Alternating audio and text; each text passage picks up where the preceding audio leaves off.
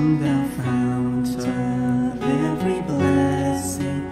Tune my heart to sing thy grace. Streams of mercy never ceasing, call for songs of loudest praise. Teach me some melodious sonnet, sung by flaming tongues above. Praise the mountain fixed upon it, mount of thy redeeming love. Here I raise my Ebenezer, hither by thy help I come, and I hope by thy good pleasure safely to arrive at home. Jesus sought me when a stranger, wandering from the fold of God. He to rescue me from danger interposed his precious blood. Oh, to grace how great a debtor daily I'm constrained to be. Let thy goodness like a fetter bind my wandering heart to thee. Prone to wander, Lord, I feel it, prone to leave the God I love. Here's my heart, Lord, take and seal it for thy courts above.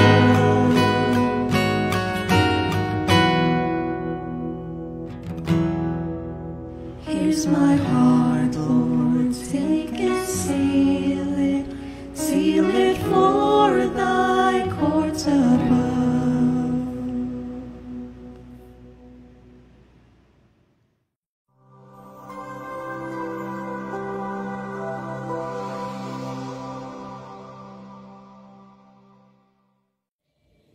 Good evening, everyone. Welcome to our prayer meeting tonight.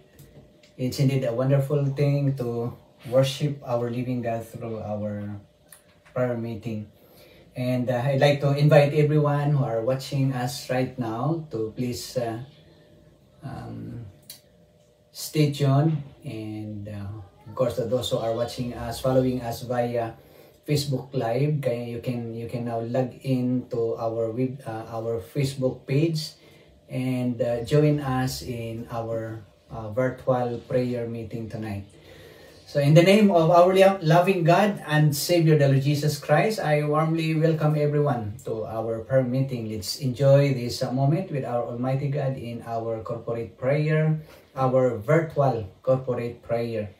As usual, we need to ask God's guidance and blessings as we entrust to Him this prayer meeting.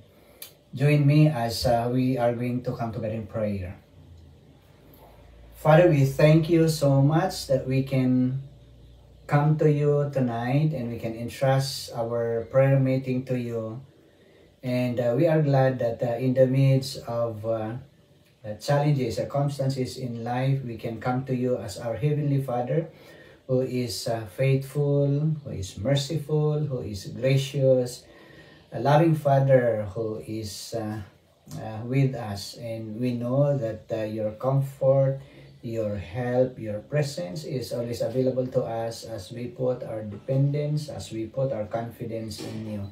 And so, Father, we ask for blessings in our virtual prayer meeting tonight. Thank you so much for your presence, and may you will just help us enjoy our moment with you. This is our prayer in Jesus' name. Amen. Before we are going to spend time together in prayer, let's have first the meditation of God's Word. And the passage that I am going to read to us tonight is taken from one of the Gospels recorded by Mark. In Mark chapter 1 verse 35, it says here in the New International Version Bible, Very early in the morning, while it was still dark, Jesus got up, left the house, and went off to a solitary place where he prayed. That's our verse for tonight. And in this segment of the scripture, the passage tells us that our Lord Jesus Christ early in the morning got up and went to a solitary place in order to have his moment with his Father. And we know during the earthly ministry of the Lord Jesus Christ how busy he was as he engaged in different kinds of ministries, the ministry of healing, the ministry of deliverance, as he discipled his followers. And he was indeed a busy person, but he sees to it that he will spend his moment with his Father. And of course, we know that time is so precious and valuable to all of us. We cannot afford to lose our most of our time, because we know that what we wasted today could no longer be recovered someday. The time that we can waste today would not be recovered someday. We live in a busy world where time flies so fast and unnoticed, and the tyranny of busyness is real. Everybody seems to be busy in doing their activities, and sometimes in the midst of our busy and hectic schedule, we tend to forget our time with our Heavenly Father. And so tonight, let's be reminded of the word of the Lord, of the life of the Lord, I mean. Because we tend to lose most of our precious time because we are not intentional in doing what we plan to do. In a similar way, if we are not intentional and consistent in breaking away from our hectic schedule to be with our Almighty God or to be with our Heavenly Father, we might be losing an opportunity to know God more and more and to develop intimacy with Him. If He is not given a priority in our lives, we will eventually walk down in the pathway of familiarity over intimacy. That we tend to be familiar with the Lord and some spiritual things, and we miss the essential thing, and that's to develop our intimate relationship with our Heavenly Father. In our passage today, Jesus woke up early in the morning to pray. And according to William MacDonald, Jesus rose a long while before daylight and went out to a place where he would be free from distraction and spend time in prayer. The servant of Jehovah opened his ear each morning to receive instructions for the day from God the Father. If the Lord Jesus Christ felt the need of this early morning quiet time, how much more should we as God's servants, as God's children, as God's people? MacDonald also added that notice too that he prayed when it cost him something. Even if he is busy with a lot of things to be done, he made it a priority to spend time with the Father. He rose and got out a long while before daylight. Prayer should not be a matter of personal convenience, but of self-discipline, self-sacrifice, and commitment. Again, if we are going to look at our verse, I just like to read again the verse. Very early in the morning, while it was still dark, Jesus got up, left the house, and went off to a solitary place where he prayed. And from this verse, we can glean or draw three important ideas in the prayer of the Lord Jesus Christ. And one of that is from the phrase, very early in the morning. and gives us the idea of how disciplined our Lord Jesus Christ in his prayer. Very early. And he sees to it that every morning he spent time with his Heavenly Father. It's a matter of discipline, disciplining himself to have his moment with his Heavenly Father. And discipline is very important to the athlete. They knew the importance of discipline in order to excel in the field. They have to spend so much time in doing the physical exercise or discipline of the things that they need to master. For the soldiers, they are engaged in physical training and they are disciplined to do it. Musicians are disciplined also to play the instrument so that they will be able to play well in the instrument that they are playing. I remember when I was also quarantined last year, starting August, where I was advised by my dermatologist to isolate myself, to be quarantined for 14 days because my sickness is contagious. While having that quarantine period, I realized that I have to do something while I was quarantined, and so I decided to discipline myself to wake up, early morning, and have a bodily exercise and also spiritual exercise. After having 30 minutes of spiritual exercise, having time with the Lord in prayer, reading His Word, I spend another 30 minutes for my physical exercise, stretching my body parts, because I see the need of also disciplining my body to become physically fit as I do ministry for the Lord. And so I have to discipline myself to maintain physical exercise. In a similar way, if we want to grow intimate with our relationship with our living God, with our Lord Jesus Christ, and we need to exercise discipline. And if we need to enjoy our moment with the Lord, we have to exercise the discipline of prayer, the habit of a regular communion with our God. The second ideas that we can throw in the verse that we had just read a while ago is that we can see the idea of self-sacrifice. That Jesus Christ rose up early morning. The verse says that while it was still dark, we don't know exactly what hour is that, but still dark. He has to wake up early, still dark. And so he has to sacrifice. And from their house, he will go to a solitary place in the coldness of the night or the morning. He have to spend a little bit of sacrifice in order to have his time with the Father. Why the Lord Jesus Christ did it?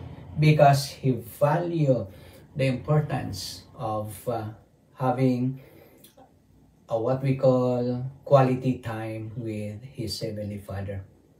We also need to have that quality time with our Heavenly Father.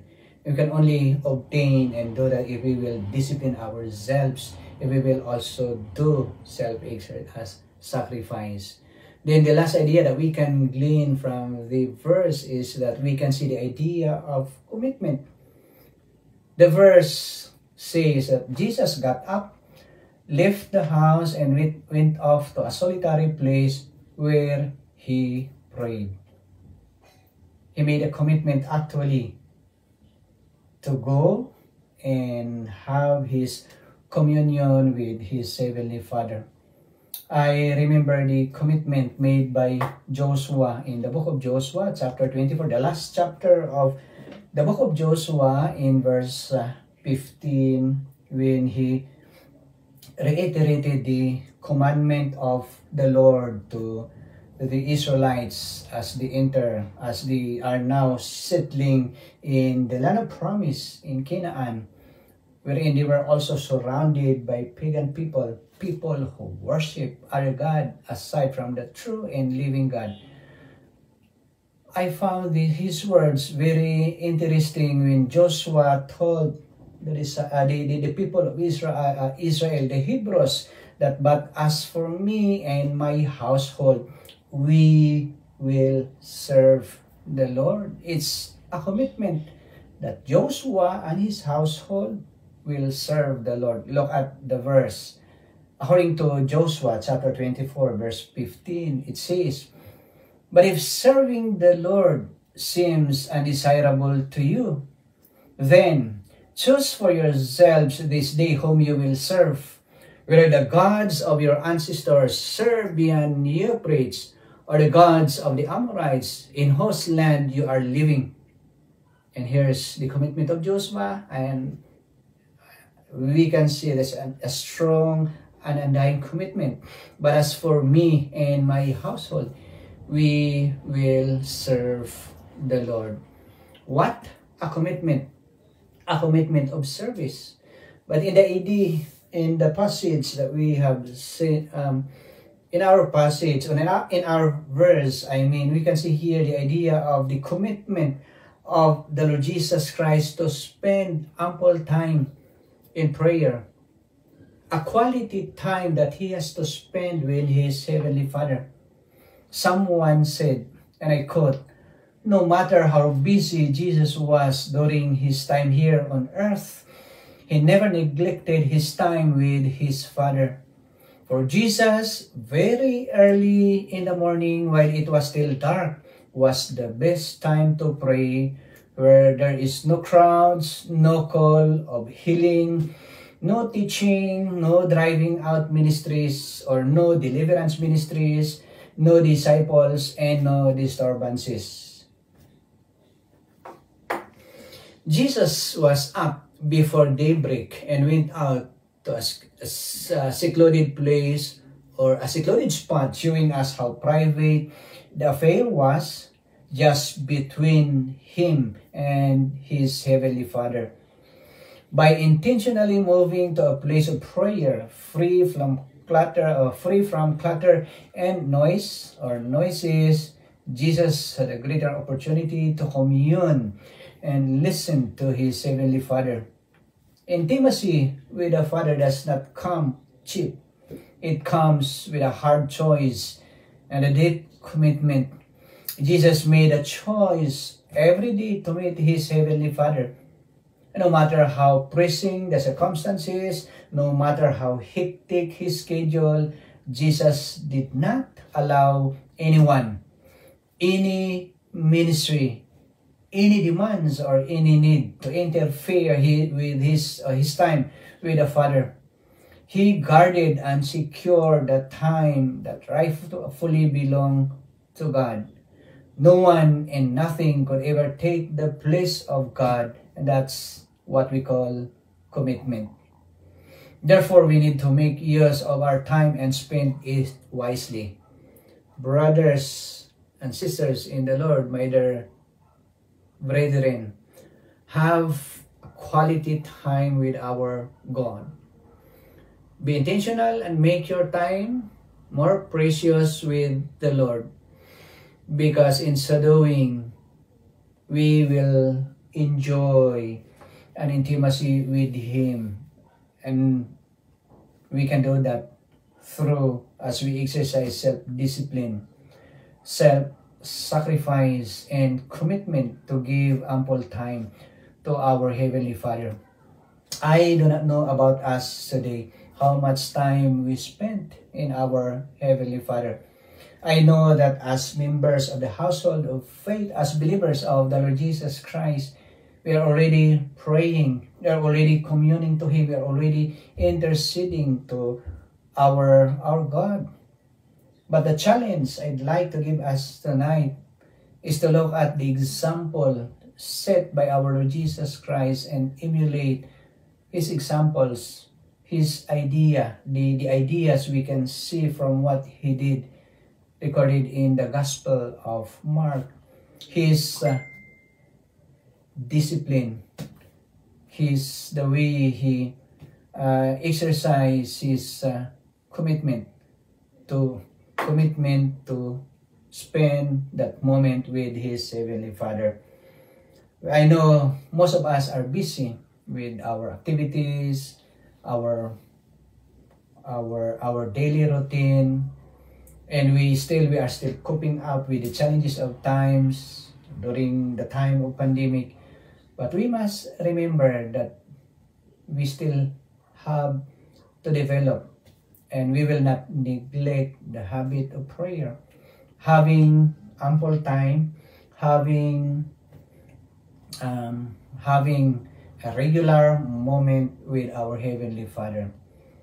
Of course, we can choose our time wherein there will be no disturbances.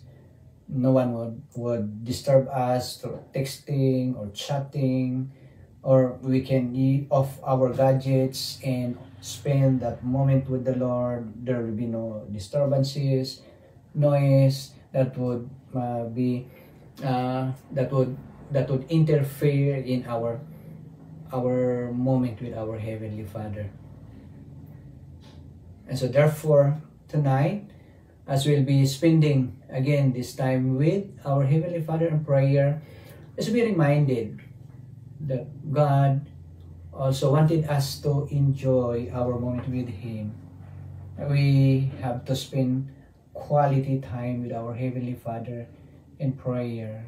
I don't know, when we say quality time, it requires discipline, it requires commitment, requires the dedication from ourselves to be with Him.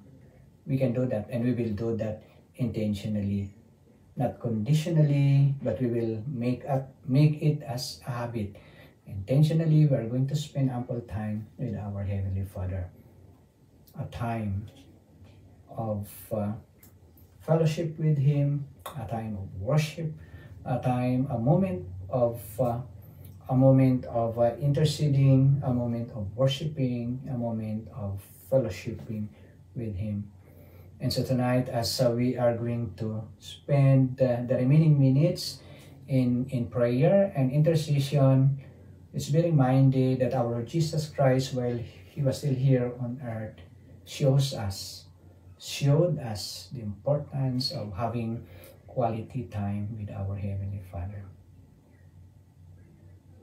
Before I am going to lead in prayer, I want to request the head of the family, or will be that you are going to choose your prayer leader and lead your group, your family in prayer. The prayer request will be flashed in your screen. Just go through reading those different concerns and spend ample time. Spend time, enjoy time praying, interceding, enjoy your time with God, and then afterwards you will just close in prayer. But for now, I'd like to offer a prayer to all of us. Let's come together in prayer. Join me as I'm going to lead you in prayer. Loving Heavenly Father, we want to thank you for reminding us that we need to spend quality time with you in prayer. Father, we thank you for showing us that we need to have an intimate moment with you. You have demonstrated us how to develop such intimacy with Heavenly Father. You showed us a kind of commitment, a kind of discipline in communing to your Heavenly Father. And it showed us that you truly depend on Him and you are determined to follow and obey His will. Lord, thank you for these very important reminders. And for now, I would like to lift up to you our brothers and sisters, those who are watching, following, and listening our program. We pray that you will also minister to each and every one of them. As we are going to spend the remaining minutes in prayer, in communing with you, we ask that the Holy Spirit will help us, will guide us on how to pray, and that you will also help us, Lord, enjoy this wonderful moment with you. I pray for each one, every family, every household. We pray for our church, UEC GENSAN, and the churches of our brothers and sisters who are watching us. We pray, Lord, for your blessings, blessings of your divine protection, blessings of your abundant provisions, blessings of peace that is coming from you. And I pray, dear Lord, that you will also cover us with your holy and precious blood. Protect us, Lord, from virus contamination, from sicknesses and diseases. Strengthen our physical body, our immune system. Help us to continually develop our time with you, that we will enjoy quality time with you in prayer. Thank you, Lord. We just honor, glorify, and magnify your name on high tonight. Thank you so much for the answer of our prayers, for we commit these things to you with gratitude in our hearts. In the mighty name of the Lord Jesus Christ, we pray. Amen and amen. Okay, enjoy your time with the Lord in prayer. God bless. God bless everyone. Thank you.